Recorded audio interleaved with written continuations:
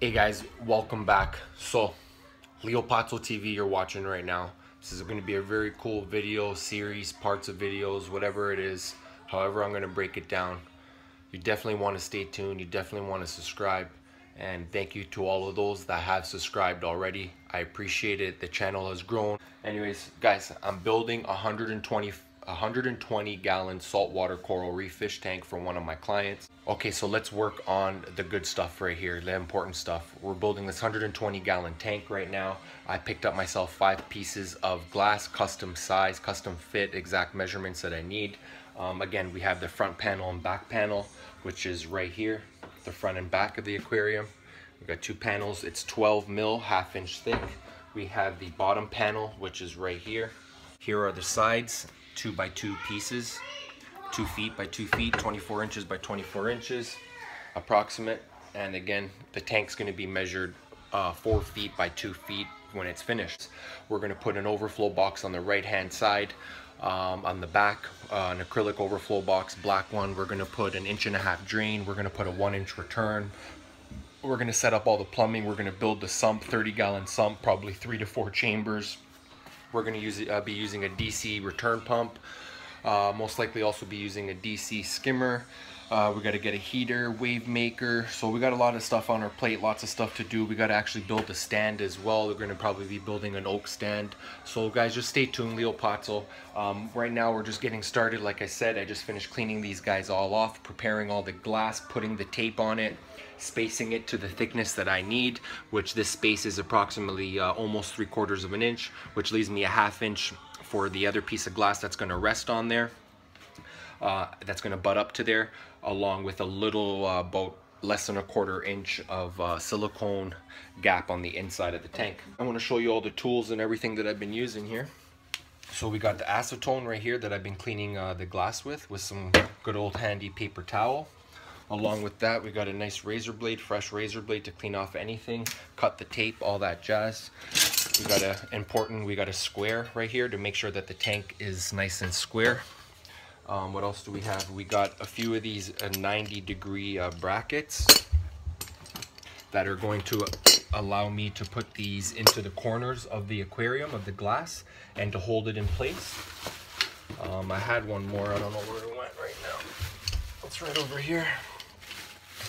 So I got 4 of these 90-degree brackets that are adjustable. I got my little pliers right here, along with my caulking gun. Here's the caulking gun. We got 2 tubes of clear silicone from Marineland right here. I got 2 tubes of this. We got our good old masking tape, painter's tape. This is called injection method, an injection method of an aquarium build. So if you want to know how to build an aquarium injection method, this is the video and what you guys want to watch, to be honest with you, because that's what I'm going to be doing, and I want to show you guys all the tips and tricks along the way. There's not really too much information out there. I've done this a few times. I'm very confident in how it works and how to do it, and I've learned a lot of things along the way, and I want to share them with you guys. So like I said, go ahead and subscribe. We're looking at these 5 pieces of glass panels right here, 12 millimeter, which is 1/2 inch thick, and they're all custom fit to size. And we're going to be building this 120 gallon rimless reef tank. Stay tuned, guys. I'm going to bring you guys along the way.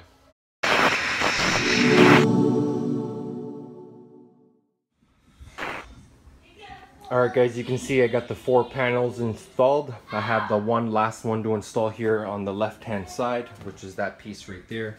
So far it's looking pretty good. You can see the gap here that I'm leaving for the silicone, which is approximately a toothpick thickness, consistently all the way through. I still got to work on the gapping. I just trying to hold this thing together for now, just to kind of get it in place, just locked in place for now, and then I can worry about the thickness gap for the silicone. Just wanted to point out along with that as you're handling each piece of glass, putting it in location here, you might want to get your not paint thinner, but acetone glass cleaner with your paper towel, and just wipe down these edges again, you know what I mean? Because this is where the silicone is going to be being applied. Bottom, top, the thickness of it, up and down. Just wanted to make sure that it is 100% clean before we put the silicone in, so there are no excuses, no oils from our hands from handling the glass. So let me get started, or finishing up on installing this last piece here. All right, I just got that last panel, glass panel installed over here on the left side of the tank. I took my time and squared off the tank and made the gap, the desired gap that I want, which is about less than an 8, which is the toothpick gap right here, all the way down. Over here, I left the gap, the same gap I left in here, everywhere. Same amount of gap I left everywhere. You can see, same thing over here. Put the toothpick in.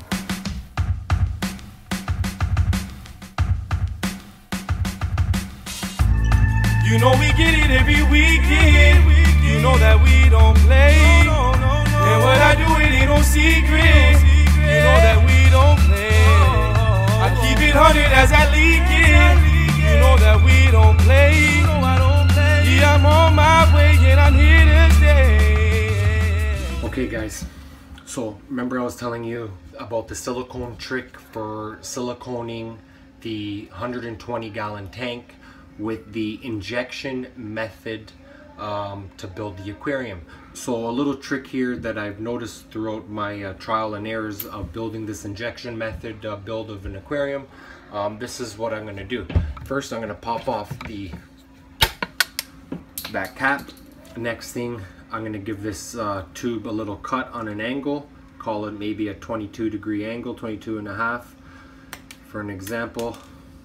I think that looks pretty good. You can see it's on a slight angle there.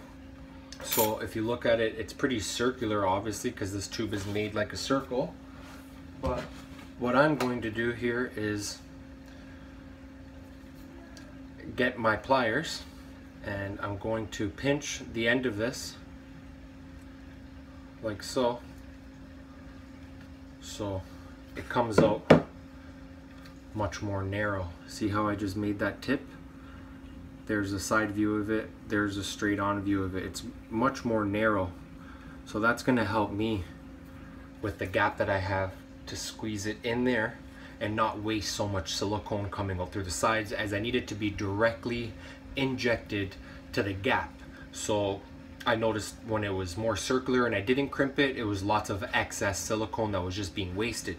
Now with this method being crimped, it literally goes inside that gap perfectly, and then from there we'll be able to smooth it out, and that's it, work on the next seam. So that's done. Razor blade, silicone caulking done.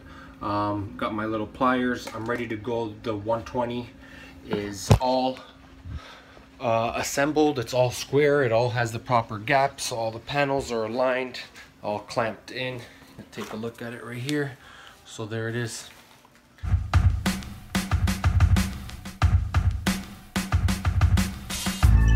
You know we get it every weekend. You know that we don't play. And what I do, it ain't no secret. You know that we don't play. Other than that, I'm ready to rock. Stay tuned. Hopefully you guys can learn something along the way. Leopazzo TV, you know what it is. We're building the 125 or the 120, 48 inches by 24 inches reef tank. Full blown. We got a stand to build, sump to build, all the equipment to order. First things first, let's get working on this tank.